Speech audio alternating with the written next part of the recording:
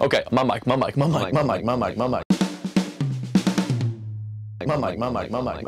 gonna fucking steal that, dude. Yeah, oh yeah, it's the best. It's sprinting. never not fun. It's never not fun to do. Just gonna do it all day in the van. My mic. All right. He's Mike Wiebe. He's Chris Cresswell. He is from the Riverboat Gamblers and Ghost Knife and a lot of other cool stuff. And he is from Flatliners, and he has a solo project, and he also is in a gang. Shit. And completely unrelated to the gang, we're here at Renaissance Recordings.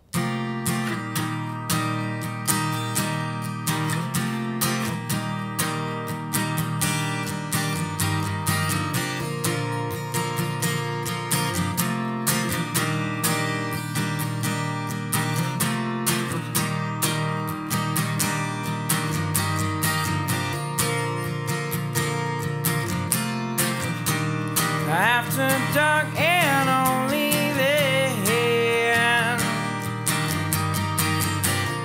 life resembles the face of an old friend. Much can be said for a glass half full, held by a coward's grip, I'll forever ramble.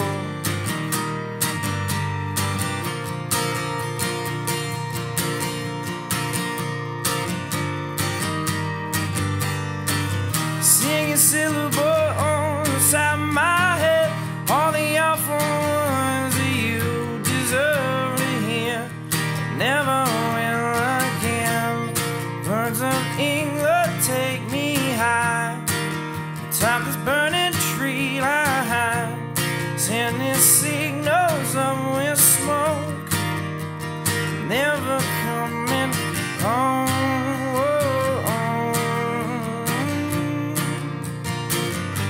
Never coming home.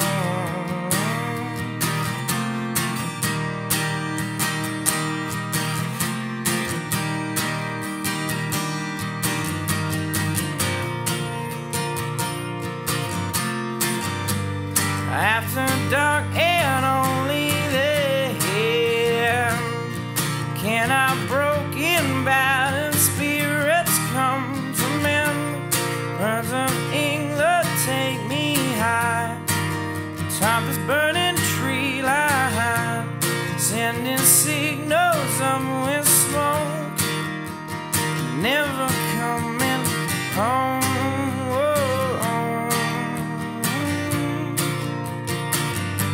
Never coming home.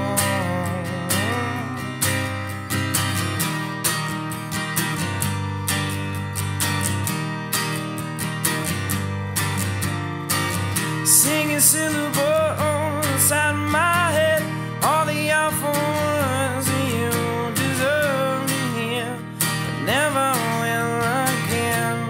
Birds of England take me high, atop this burning tree line, sending signals of with smoke, never coming home.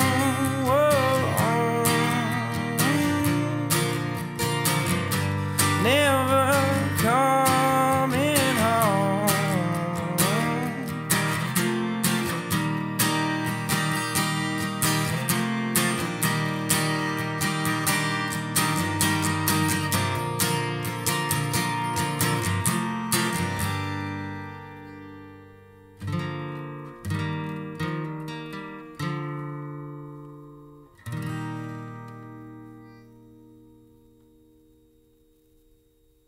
The Canadian government actually funds musicians. What's that all about, and how does it affect the music scene in Canada? Yeah, does it feel weird being a communist? My favorite thing about communism is aliens. Being from Canada is fantastic for a lot of reasons. There is like a great, like support net for the arts. Like that's probably one of the best reasons for me to still live in Canada. There's a lot of great reasons, but that's one of the best, you know what I mean, being a musician and everything. I mean, it's just, it's it's not something that everyone can take advantage of, or that's handed out to people. But it's a thing that you can like apply and do all this paperwork and like get, and it's kind of a pain in the ass. Do a lot of but people it's cool apply that it exists. as a scam? Because that's what I we don't would know. do here I'm in not America. sure. I was going to ask what you would do if you had this at your Yeah. fingertips. Oh, So you would just scam it. abuse the hell out of it. Yeah, you know what? I'm sure people do. Piece where I sit around and watch Netflix at my house. Give me money. Give me money. You can't call it that though. It's a little too. Give me loonies. Yeah, there you go. Give me loonies and Dude, toonies. but is it? I guess they just vet out who's seriously doing stuff and who's. Yeah, it's tough to say, man, because it really depends. There's so many determining factors to it, and it's a thing where like we've been a band for 12 years and have gotten, without the help of a label, we've gotten maybe like 2 grants. But it's a lot of paperwork to do. You know what I mean? Does that like, come based on a record that you're doing, or just touring? there's different ones. Like I think the 2 we got were for tours. So when we just like, it's kind of a Were crazy they thing. domestic tours or foreign? Usually tours? like an international tour. So you'd be like, Yeah. we went here and lost all this money, but we had a lot of fun and we ate bread and cheese for breakfast and it was Yeah. so zany and we had all these cool beers from every tiny town in Germany, but we lost a lot of money and it sucked. And you have to kind Yeah. of put that real, Yeah. like, I had the best time of my life, but it sucked for you. Yeah. And, But we told a lot of people about the wonders of Canada. yeah, oh yeah. Put our stake down in the world. Yeah, we were handing it? out bottles of maple syrup and loonies. They couldn't use them there. We could have used them when we got home. That was our biggest downfall. I think that's where we lost all our money. We were just Preaching the handing gospel out. of Tim Hortons everywhere we went. You guys ever heard of a double-double? Okay, let me tell you all about it.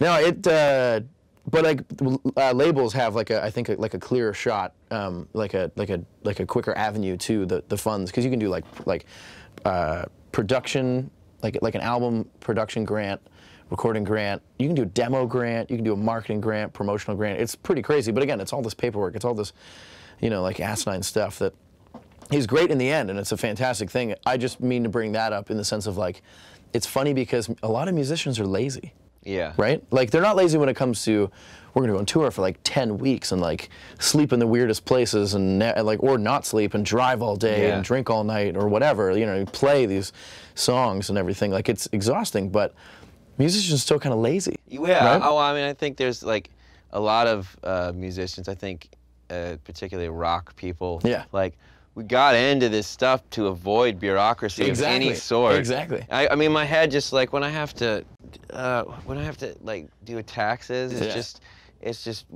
I did this to not fill out paperwork and do math. There are no words that can describe the feeling. It's that so you're feeling. befuddling. Yeah. But I mean, so that's the thing. It's like, it's this kind of beautiful scenario because they are kind of weeding out, like the kind of half-steppers. the half-steppers. That we call yeah, it I here. was gonna say that, but I didn't know. I didn't want it to. Yeah. Gang affiliation and all Yeah. that stuff. Yeah, but it's like if you can really brave the process and get through it and like do all that paperwork, or just get someone to do it for you, which is great. Then if you can take advantage of it, it's awesome, man. It's such a supportive, country for the arts and stuff. So, Canada rules, America drools. That was the question, right? Yeah. Cool.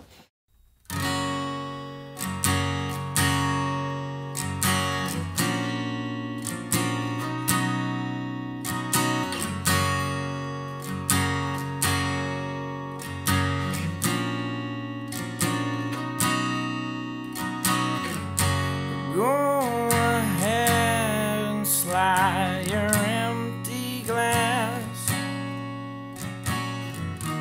full of mountain ice, borrowed class.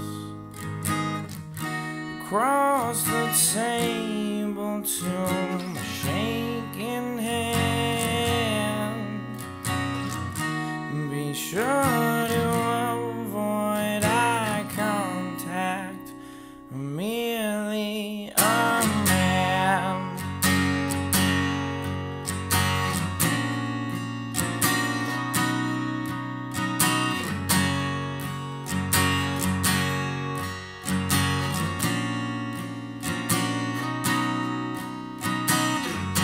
Curl your fingers round an empty thread. Cling to your drink like your life depends. Cut your ties thin as a wool thread. Get out of my head. Get out of my head.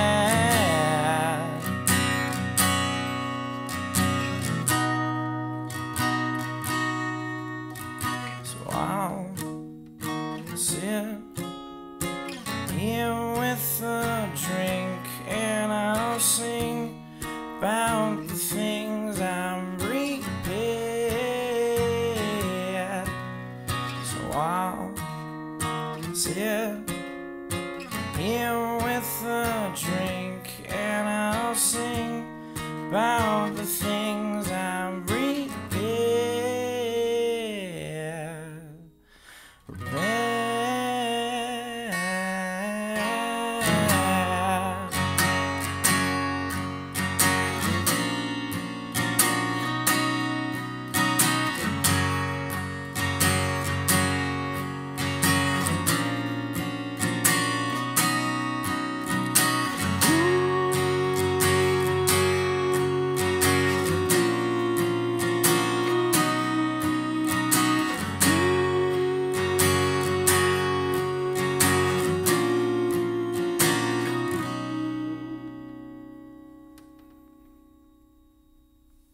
Hey, Chris.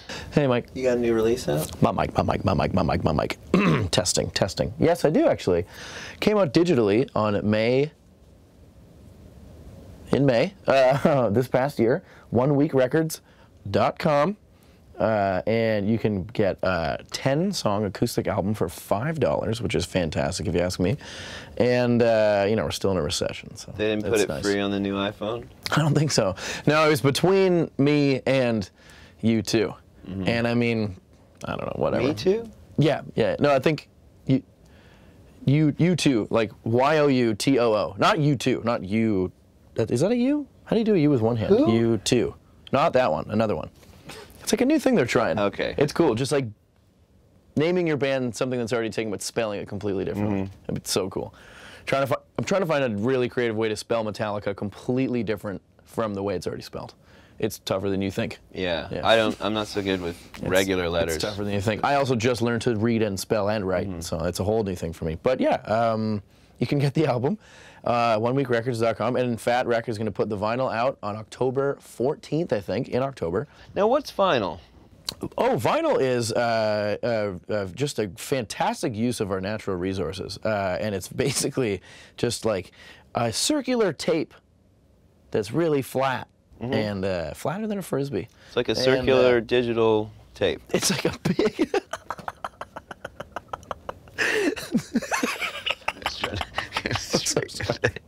The look on your face was just fucking priceless, because it was just vacant. Yeah.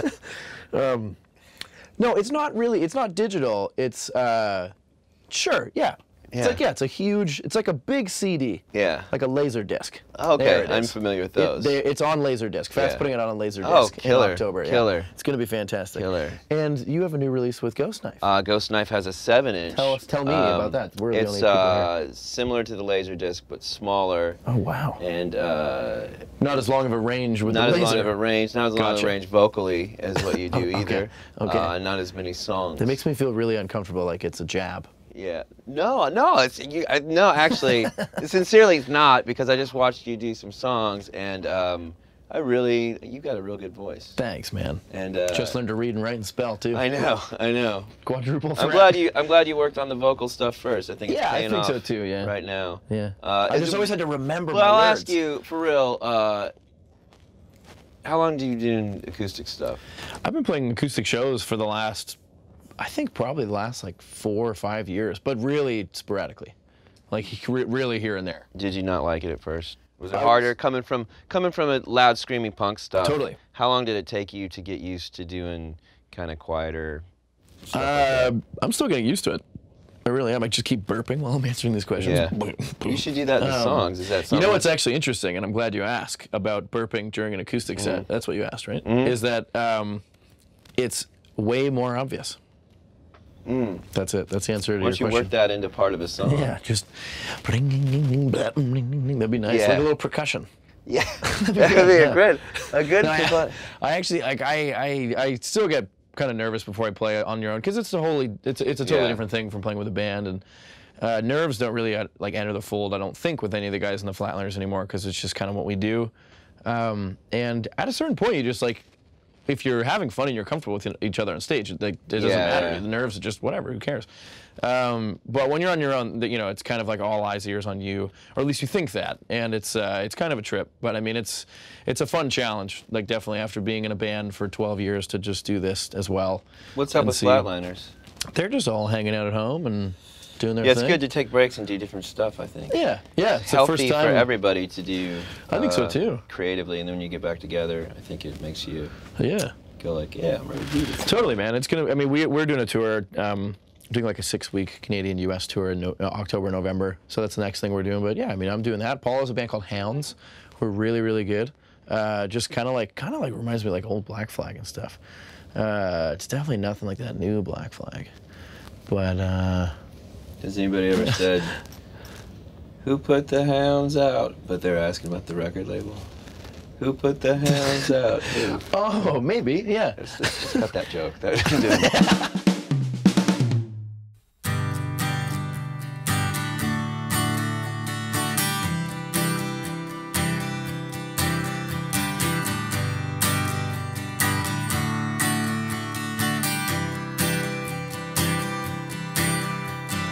Measure me in meter lines in one decisive stare.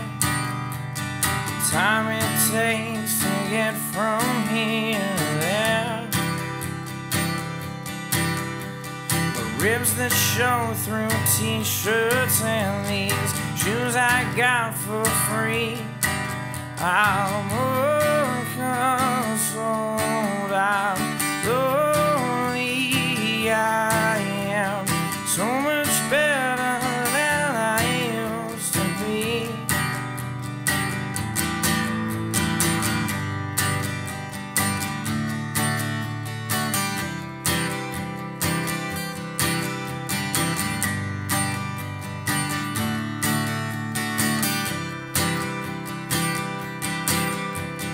Terrified of telephones and shopping malls and nights, drowning in the pools of other life.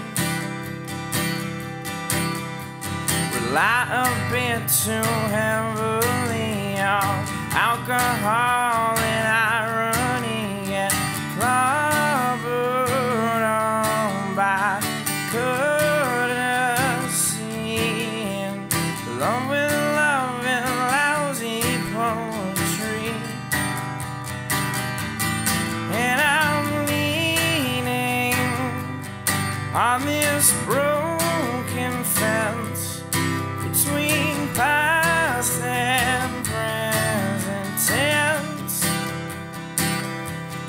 And I'm losing all those stupid games that I swore I never played. And it almost feels okay.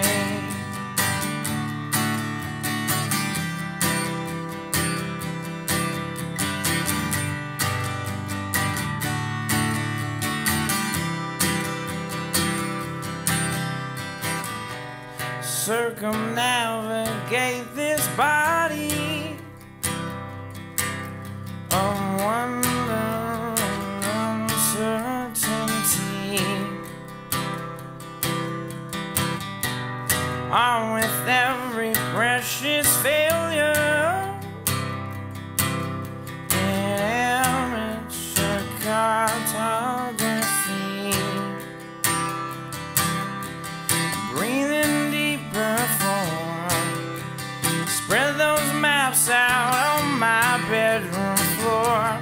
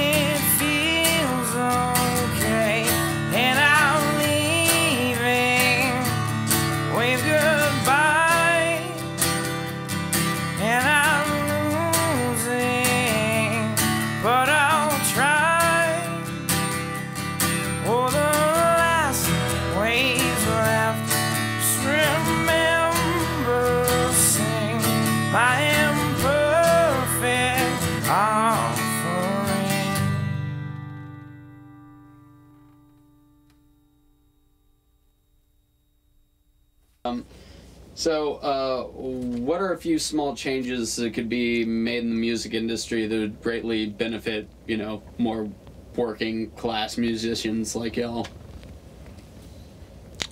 Wow. Specifically us, if you bought all our records and all came to the shows and bought all of the merch. That would help everybody. Just in the PayPal music me some industry. dough. Yeah. Bitcoin, take Bitcoin. But as a whole, like, man, I don't know. That's a question that comes up a lot, and I don't know. It's a thing. Nobody's gonna pay for music anymore. No. Like, I got that. I understand that. But I don't really know what the next step is, other than like really like. And I think like the whole punk world is kind of lightened up a little bit on the don't sell out, put your thing in the thing. I think everybody's I think everybody's pretty much on board with like, oh yeah, there's no other way to do this. Just do what you gotta do. And it's so if you're not still gonna have about fun and make music and enjoy yourself, then that's cool. It's so not about like it's just to make. It's not even to make ends meet. It's to like not lose as much money as part when you like get a song and like if you're lucky enough to get a song occasionally we are with like a video game or a thing. It's like it's never like in our pockets. It's like, okay, of course. cool. It goes back into the whole the practice space and rent and the trailer, which is probably going to get stolen, and the van that's going to break down, and all that stuff. It's never like it's really like it's tough. It's tough. I don't know what to do. I don't know. I think the only way that things could improve is that more famous musicians got to buy gas companies. Right? And you get like a membership card as a musician for that gas station. Free gas. Yeah. And more famous musicians need to own restaurants. And you get like a card for the restaurant, free food. Because I did a little bit of acting work back in the day. I was in a trauma movie and called Prison to Go-Go. Check it out. So anyway, I got free food at Planet Hollywood That's for awesome. a number of years They have there. great food. Oh my God. Matzo sticks. You guys ever had those before? The We're not supposed to act like Schwarzenegger? anyone Did you ever have the else Schwarzenegger? Schwarzenegger. Yes. No, who's that named Arnold after? Schwarzenegger. Oh, I've heard of him. He's an American We just actor. got him in Canada. He's an American actor. Funny name. Yeah. He sounds nice. Yeah. He is actually an American actor and one of our great leaders. Oh, that's fantastic. We stopped calling him We stopped calling him Arnold Schwarzenegger and started calling him Great Leader for a while. That's cool. It's just easier to say, And now to be totally honest with we you. call him Grandpa. Can he read, write, and spell? With his fists. That's perfect. That's the only way. That's how I learned. Yeah. Yeah. He sounds familiar, actually. I may have learned from Yeah. him. Maybe my tutor. Yeah? My tutor. Not a two that. That's not a tutor. Oh my God. Yeah! Dude, that's going to be the end. That's fucking...